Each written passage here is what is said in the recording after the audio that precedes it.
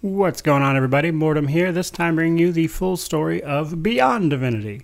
So Beyond Divinity is the second game in the Divinity series, and it takes place 20 years after Divine Divinity. Unlike Divine Divinity's story, where I had to break it up into parts and kind of take you through everything, this is going to be much shorter than that. It's pretty much going to be this episode. And the reason for that being is that the structure of Beyond Divinity is very simplistic.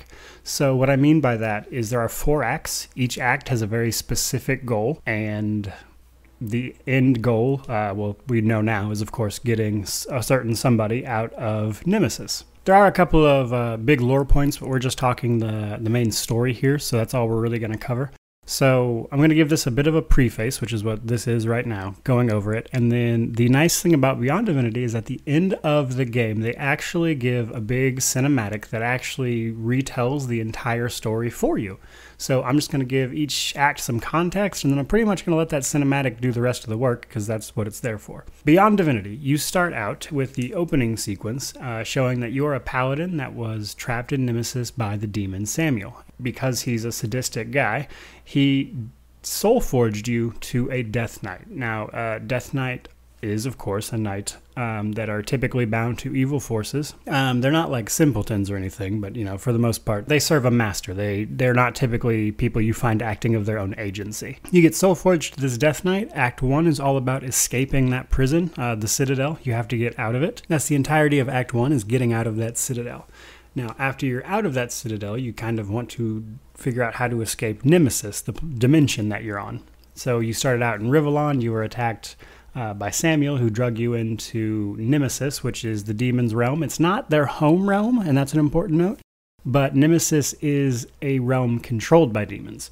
So Act 2 is all about helping this imp village, and by doing so, they possess the knowledge of how to get off the planet, or at least where to go look for it. After helping the imps with some local drama, they tell you that you need to go find the Renar. The Renar are the original inhabitants of Nemesis, and that they have a special ability called rift running that allows them to transport between dimensions. Before you can do that, Act 3 starts by you being abducted by a demon named Asmodeus. He finds a Renar elder, someone who knows how to do all this stuff, transforms them into a doll, and then Act 3 is about you figuring out how to reverse that so she can tell you where to go. Now, this is where we come across a Renar temple that is being occupied by the Damned One's forces. The Damned One, of course, we don't know this at this point in the story, mind you, but we know this personally because we know the story. The Damned One is a very central figure in Divinity lore. Of course, is Damian. We know from the context at this point that he was banished to Nemesis. No one's seen him in a little while. The Damned One are occupying this old Renar temple, and that if they can get into the actual church part of the temple, it's possible to undo the spell on the Elder Renar that Asmodeus caused, and then she can tell you how to riff run, basically, or where to go to learn it. So that's pretty much Act 3. You do all that, you free the Elder Renar. She tells you about a crystal that is very important. Now, this is where we learn, and we know a little bit of this up to this point, but just giving you kind of the overall, but just trying to make this make a little more sense. It turns out demons on Nemesis are immortal because there is a crystal that protected Nemesis from outside forces,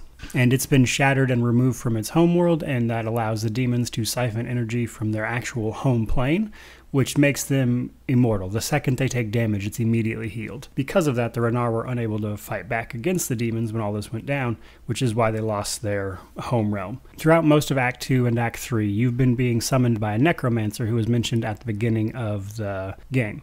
So he's actually been having you piece together this crystal, which is why your paladin, the main character, was after him to begin with. At the end of Act 3, he finally manages to piece all of the crystal together. So after he does that and puts it all back together, you and the Death Knight manage to kill him, because he's been summoning you to Rivellon. You guys manage to kill him, overpower him, get transported back to Nemesis, because that's how summoning works when the magic ends.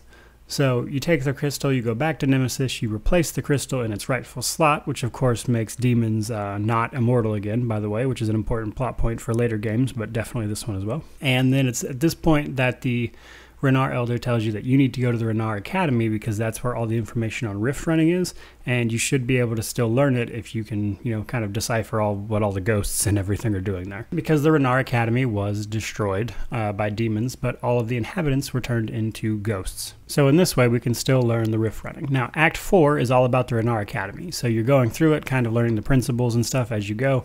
And then at the end of it, you learn that Damian, when he was first exiled from Rivellon to Nemesis, that the Renar actually took him in and tried to teach him rift running, which he mastered. However, the problem was that when he used that rift running to try to escape Nemesis, it wouldn't work. Now, we know this now, but that is because Lucian the Divine had banished him to Nemesis in lieu of killing him a second time. So this is, of course, when we find out that Damian was the baby from the first game that Lucian couldn't bring himself to kill. After a series of events that I explained in my Divinity series timeline, Damian found himself here on Nemesis, learned this rift running, was frustrated that it wouldn't work for him because, as he finds out, and this is because the Renar traveled to Rivellon and spoke to Lucian, Lucian, using his powers as the Divine, didn't just banish him to Nemesis. He actually put up a sort of divine cage around Nemesis that prevents Damian specifically from leaving unless he's let out by Lucian or a member of the Divine Order. So at this point, it's absolutely no surprise to anyone that when we use our rift running ability to escape Nemesis, that the Death Knight we've been traveling with this whole time is actually Damian, and he's tricked you, because you're a member of the Divine Order as a paladin, into freeing him from Nemesis by basically him using this hilarious plan to teach you how to rift run and then using you to take him out despite the fact that he already knows how to do it. So once on Rivellon, he reveals this to you. He breaks the soul forging because that is actually a weird quirk of Damian. He is a master of soul forge magic, which I think is important. That's pretty much where the game ends. You have a short battle with Damian. Now that said, he's still very weak from the whole ordeal of everything going on. He's not recovered his power. Because of his help, Damian allows this paladin to go on and we assume live. He makes a vague threat, and then what happens to this paladin? Nobody actually knows. It's assumed Damian probably caught up with him and murdered him at some point. But who knows, maybe he went on to lead a happy life. And that is the story of Divine Divinity. So with that out of the way, I'm going to let this nice cinematic roll instead of this footage here, and that'll explain the rest of the story, and that'll be it, guys. So there you go, Beyond Divinity. Probably the shortest in terms of actual story videos that I'll need to make. But, in my opinion, one of the more important bits of Rivellon and Damian the Damned One's history.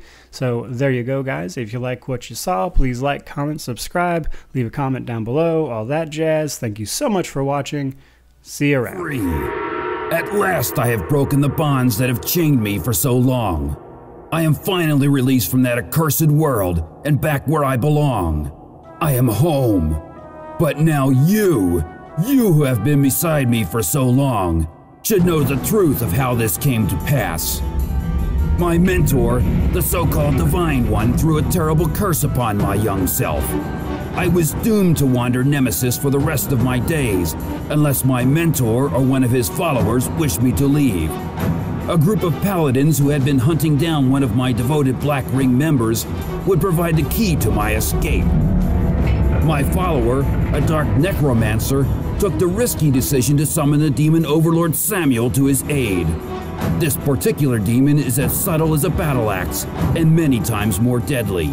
He is, however, unquestionably stupid, a quality I've always found endearing in him, but this time he proved to be most useful.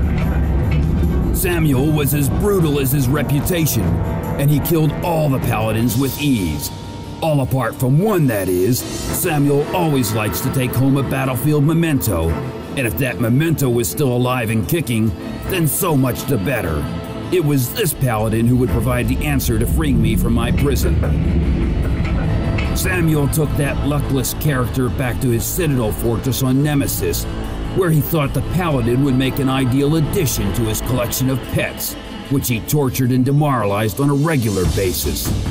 It was then that a demon known as Asmodeus drew my attention to Samuel's new guest. Together, Asmodeus and I devised a plan to free me from Nemesis. Asmodeus broke the lock on the paladin's cell, and when they tried to escape, I was held responsible. All it took was a little convincing that soul forging would be an appropriate punishment.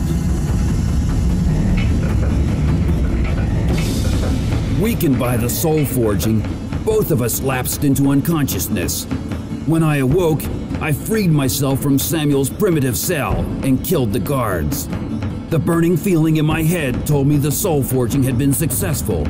All that was left to do was for me to introduce myself to my new best friend, you. After I was first imprisoned on Nemesis, I spent much time with a race called the Renar, the elders of which had harnessed the ability to open rifts.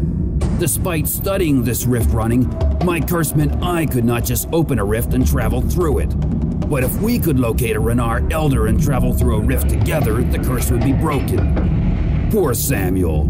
It's not much fun being at the beck and call of a summoner, especially when you're a demon overlord and you've been made to leave a very promising torture session. But thankfully, Samuel was summoned away from us just in time. Otherwise, I would have been forced to reveal my real self and give him a good thrashing.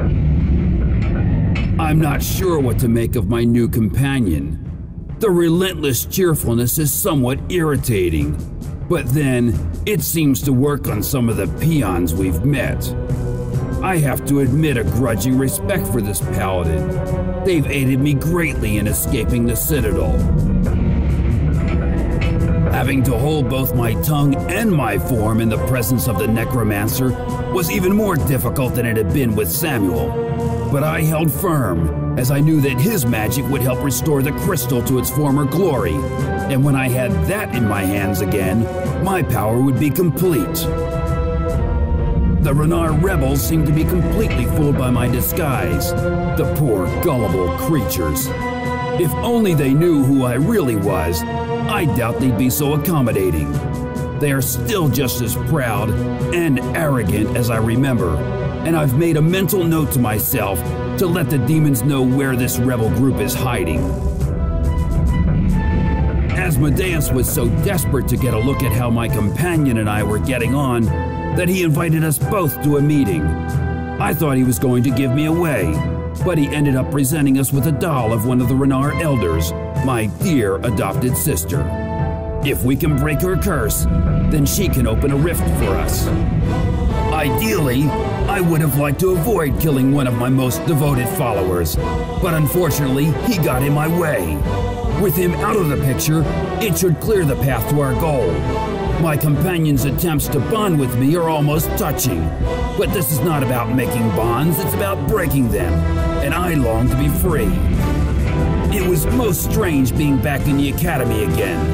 Asmodeus had clearly exploited my adopted sister's profound stupidity, and now the place was a tomb filled with familiar faces in spirit form. I was surprised that I felt absolutely no guilt when I saw them. I am not the boy I once was. The secret of rift running will soon be in my companion's hands. Although I already know how to use it, the power is useless to me in this world. I've almost gotten used to having this creature around. Perhaps I can show them the virtues of chaos in greater depth once we leave this world. The taste of freedom is sweet indeed.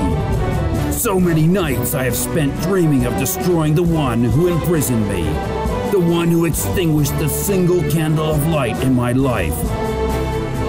I have become the darkness itself. Revenge will be mine.